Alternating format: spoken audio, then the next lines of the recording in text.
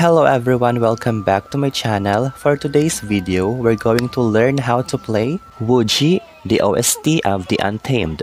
Here are all the notes that we're going to use in playing the song. First is the note C or Do, D or Re, E or Mi, F sharp or Fa sharp, G or Sol, A or La, B or T, C in second octave or higher Do, D in second octave or higher Re, E in second octave or higher Mi, F sharp in second octave or higher Fa sharp. Alternative fingering for higher Fa sharp or F sharp 2. But for the beginners, we're going to use this fingering.